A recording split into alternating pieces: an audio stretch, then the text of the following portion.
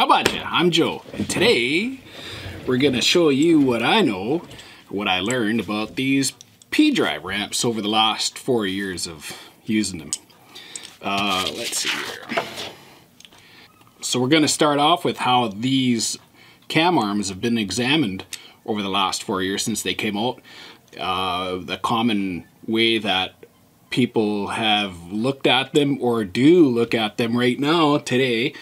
And this here, using a pivot bolt or a bolt that's 8 millimeters to run through the ramps, how people have used that to look at to see if there's differences in the roller profiles and if one to them is more aggressive or less aggressive than the other. So let's see, I'm gonna do this. I'll put a backdrop so you can see that's pretty common what people do. Including myself, I probably was one of the first guys to post a picture like this on the forums. Hey, look at this ramp, this 966 versus this 965 or what have you. And so with the pivot bolt in there, so with the pivot bolt in there, you can see how all the roller profiles look the same, right? But that's not the case, because what we've done is we've used the pivot bolt here to fasten everything together. But what about these holes? Like, there's another hole there, and each one of these ramps could be different. And we're going to prove here in just a moment. So here we got a 965 high elevation skidoo ramp. This one is the 990 low elevation summit ramp or backcountry ramp. And let's see here. This one here is the 968 where you'll see on a trail sled. And they have kind of the same profile curve, right? The arc of the profile is the same, but the relationship between this hole here and the roller profile is different on each one of them. And I can prove this. So here we have a 600 RS ramp, 974. It's got the notch in it for high engagement. It's about 500 RPM engagement with whatever clutching they got in there right now. So look at that, how much different in roller profile there is, if you could see that. Now, we flip this around here. This shows where the problem is about measuring these ramps with the bolt. Look at the 974. It's right towards you. You can see the notch, and look how high the clicker axle hole is off compared to the rest of these ramps. Okay, we're going to take a 850 turbo, the 2020 and a half 850 turbo ramp. Here's a well-used 984 ramp, and show the same thing. So look how different the clicker assembly hole is in relation to the rest of them. And then you can see, like, there's quite a bit difference, and the ramp is at a different height here, so it acts differently as far as aggressiveness.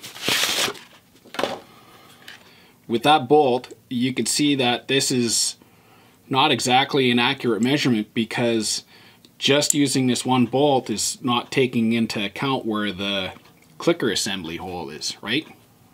And that's a factor, because there's a difference between this pivot bolt and where the roller is.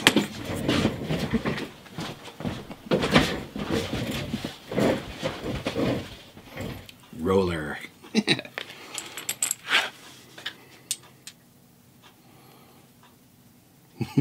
So that's where the roller sits, say in the clutch, right?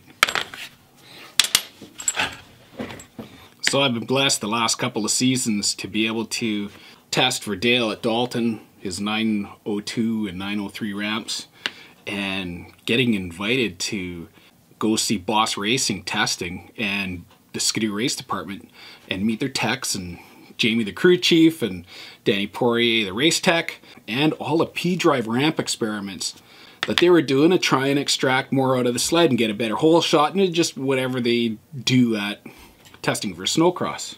So when I got to attend some of the snowcross testing, seeing the ramp experiments in action, from Skidoo themselves, their own ramps they were experimenting, 7 or 8 different ramps, then ramps they had made from about 4 private shops. Here's one, that's a aftermarket ramp. Some private shop made them for Boss Racing only, and with their own curve.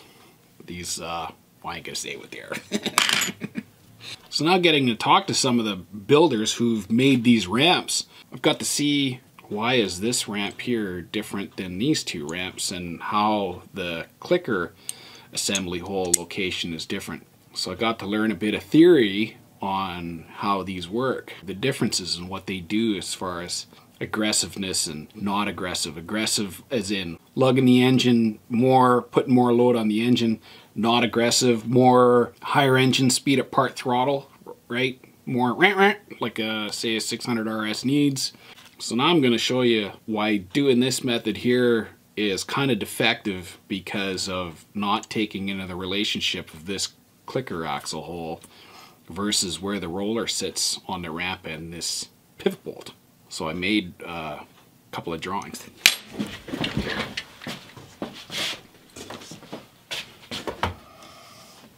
Let's see if that...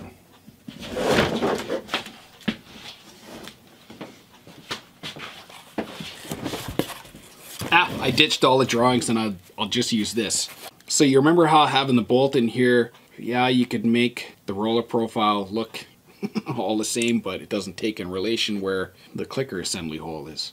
So I kind of simulate what's going on here, and some of the ramps I got to see that were being experimented with to produce whatever results they had to make out there. So what that pivot bolt, doing it that way, doesn't take into account is the distance from the pinch point, the nip, right? That's called the nip, between the roller here and the ramp, roller, right?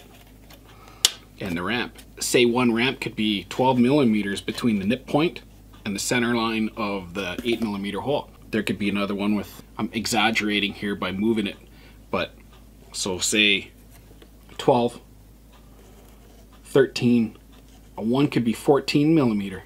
So this one here, say, could be at 12 millimeter, like for a trail sled. We'll move that a bit, and it's exaggerating. This could be like 13 millimeter for, say, the 2020 850 turbo, for how the aggressiveness of that ramp. And then say, so we had 12, 13, 14 mil. From the nip point to the center here could be 14 mil. So now this one here could be like for the 600 RS.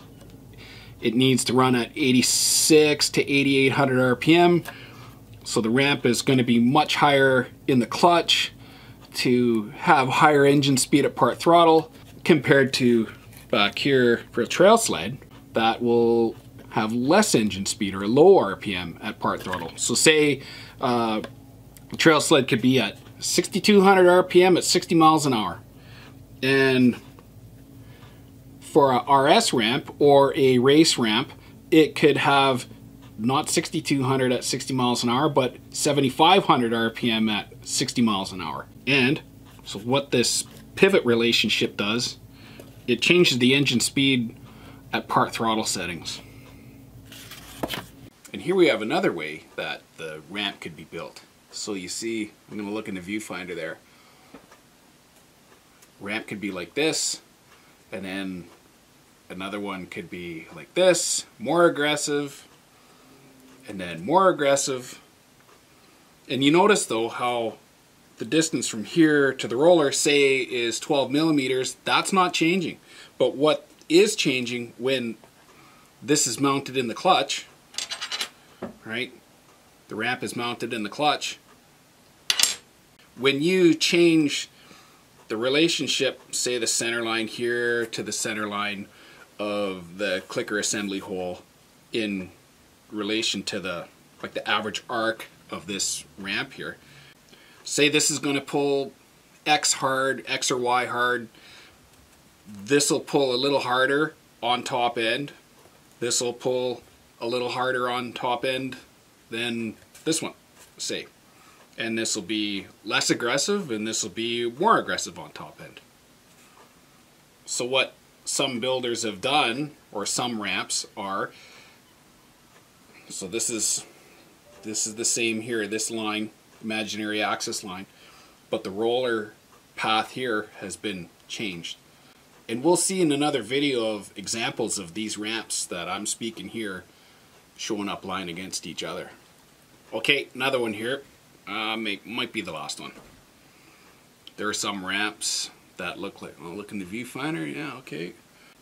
There are some ramps that change their aggressiveness or their shift profile this way. So say this one here will pull hard towards top end. This will pull less hard towards top end. There'll be higher engine speed at part throttle. This one here will have even more engine speed at part throttle than this one, right? So this one will be the most aggressive, lowest engine speed at part throttle, and this one will have the highest engine speed at part throttle. And notice how the center to the nip point, right, the roller on the ramp, doesn't change, but the designer, they change how the ramp pitches up from nip point, and they'll pull differently. So that's it for now. In another video, what we'll do is look at ramp versus ramp, and when they looked the same with the pivot bolt in it, but then when we put it in a jig to show the actual relationship lined up as if they're in a clutch, then we're going to see the differences of how, like this, one ramp versus another ramp, and I could be able to tell you the difference, say, between a 968 ramp and any other ramp, 984, 990, 965, and we can also get to look at the thicknesses of them after here too, to tell you, give you an idea how they're going to pull versus one versus another one. Okay, see you in another video. Thanks.